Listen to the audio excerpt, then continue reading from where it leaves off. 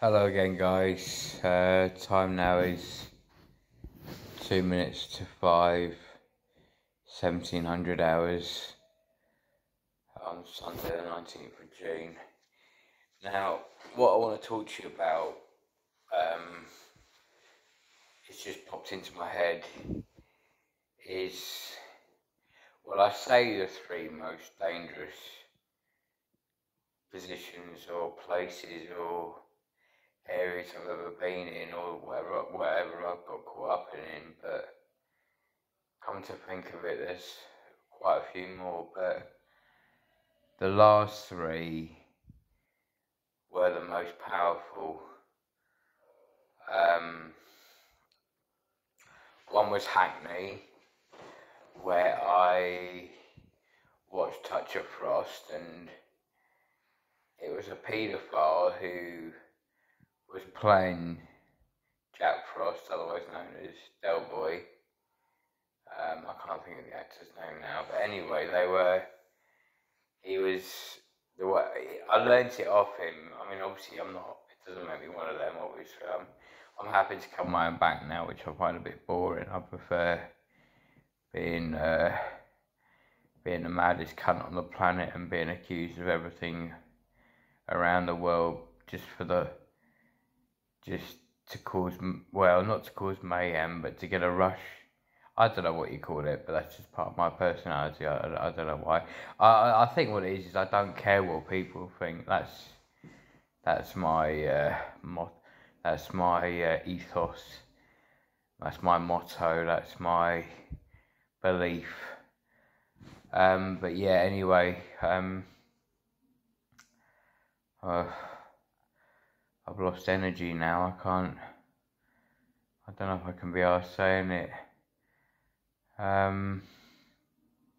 No, I'll leave it for now. I'll leave it for another day. My energy keeps going down because of the amount of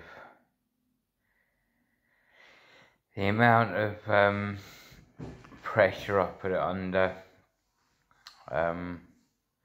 Walking hundreds and hundreds and hundreds and hundreds and hundreds and hundreds of miles across different parts of the UK since January, and then going into the gym group and doing 8-hour workouts in there, and getting all hot and flustered and horny. Well, not horny. Well, yeah, you could call it horny, but kind of. Like these gyms, particularly Newark and Burton a little bit, and Leicester definitely. It's just filth central. It really is. It is the most amazing experience when you are sweating your bollocks off to such a degree that you're dripping. And you only need to imagine what's going on around you. So anyway, we've moved on to a more interesting subject. But yeah, I got off on this.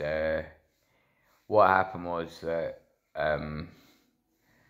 it was also when I was connected to this drug, risperidone. I know I keep going on about it, but it did have a major bearing on me, and I think it was 2016, and I was in a right mess. It was cold, it was December or January, it was freezing cold, and I was walking across the Kent countryside, and this bloody chopper was overhead.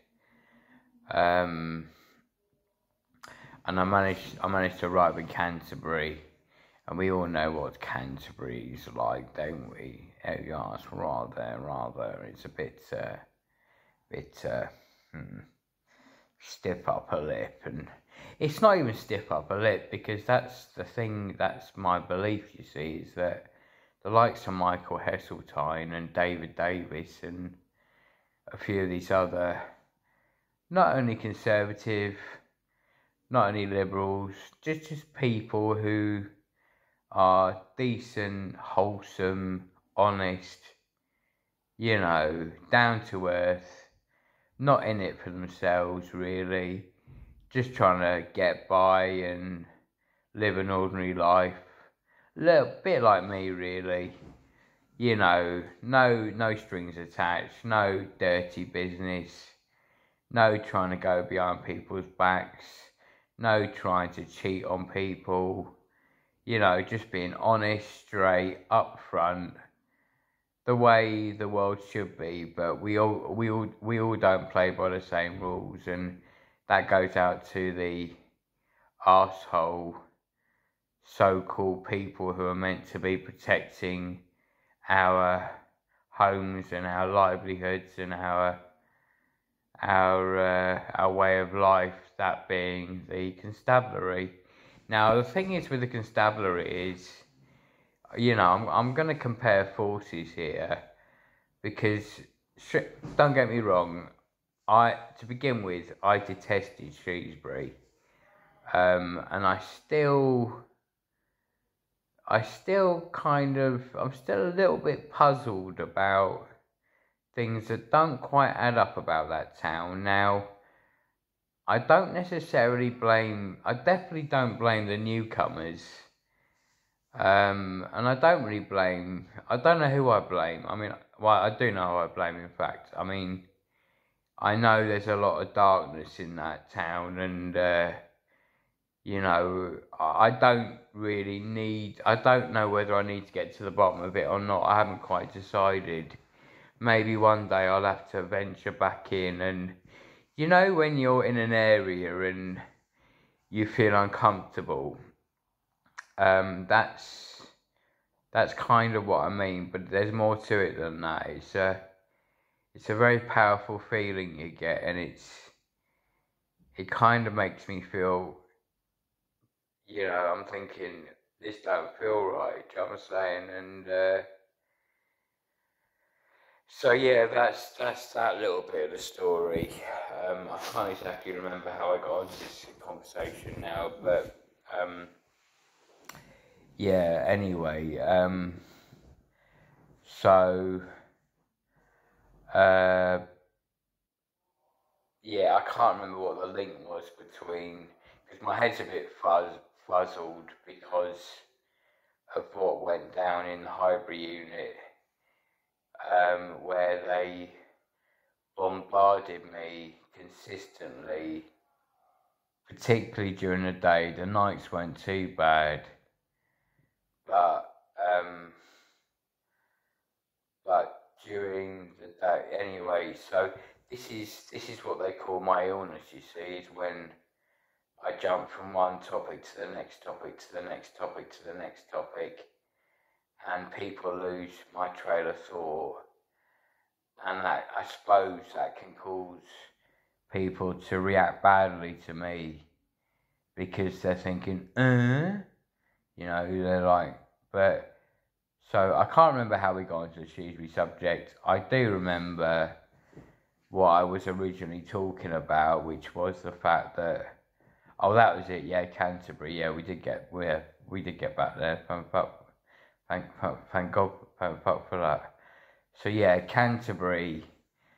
You know, I was quite poor back then. You know, I wasn't very worldly. Do you know what I mean? I was like my mum always used to said, like a fool, a fowl, or whatever you want to call it, a baby horse that can't fight, that struggles to, you know, kind of find their feet in life. Do you understand? And you know, that's where I've been up till recently, and to be honest, still am. You know, we're always learning, no matter what age we are. And it would be nice to be able to live indefinitely, and maybe by the time we get older, they will have genetically modified us to such a degree that may well be possible. Anyway, getting back to what I was saying. So what happened was that well, this was a bit mad, but anyone that's been on that risperidone or knows about it knows that it can cause you to think any kind of thought. I mean, nothing dangerous, nothing like raping children or raping women or murdering people or, you know, although saying that, originally when I was actually on it, it did have that effect on me. As I've told you in another video, which is on YouTube, and I will be also uploading it to, well, I might just leave it on YouTube and let you lot on my Instagram and my Facebook accounts tune into the, because it kind of worries me a bit that people will obviously look at me in a different light, but I'll be honest, I couldn't really give a fuck, which is a stupid thing to say because, you know, your reputation can lead you to problems, you know, like people don't really like talking about their skeletons. But in my case, I don't want to blow my own trumpet and I don't really want to, but the truth of the matter is that I was a vulnerable person. Admittedly, I had a criminal record, nothing that serious, you know, very minor little things that children and teenagers get up to, you know, like stealing sweets and, you know, things to that effect. Nothing on the lines of anything major, which is why I've never done any serious jail time and why the mental health services have always taken me in and I would say looked after me, but you know, I mean, you know, it's a double-edged sword, isn't it? You know, with anything in life. But you know, that one drug, risperidone, you know, I don't know if it's still on the market. I know that, I mean, I mentioned it to a few doctors and they've really panicked about it. So it's obviously only used in extremely dire circumstances, and even then it shouldn't be used.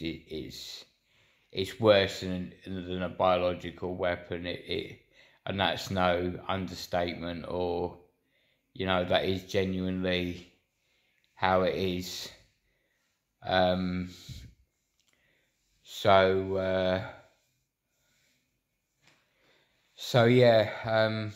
yeah, what I'm going to do is I'm going to stop this so I can upload it. Well, no, in fact, no, I'll leave it running. It may upload to Instagram, it might not. I'm not really bothered. Yeah, so yeah, what happened was that I was walking around. I don't know where I was, but I was looking for a pub to get just a little bite to eat, a packet of crisps or something. And I took my shoes off, and this is what I mean about these mad thoughts, because I thought someone had poisoned them. I don't want to say too much, but I'll jump a few situations, and in fact, I'm so tired I can't be asked. I'm going to stop it here. I'll continue in a minute, and there'll be a part 2. All right then, bye.